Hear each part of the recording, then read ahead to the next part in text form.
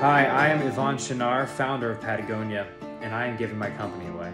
And I'm his son. I had no idea this was happening. At first, I wasn't sure about donating my $3 billion clothing empire that I built completely on my own. What am I going to do? But then I thought of our fans, the millions and millions Of valuable customers. of ex-frat boys turned bankers who can't stop wearing our stuff. Well, And then I thought, fuck these guys. I want nothing to do with it. it was actually for climate change. Nope, don't get it twisted. I hate every single one of them. But care about the planet. Not when they're on it. Those spineless, salad-shaking dumpster yuppies can take those premium vests and shove it towards a brighter future for Earth. What do you even need to be warm for? Making pivot tables? My father is old and confused. I literally told you not to buy my clothes, and still you dropped $500 on a scarf or whatever. Alright, Dad, I think you let him know. If anyone needs me, I'll be hiking the Alps.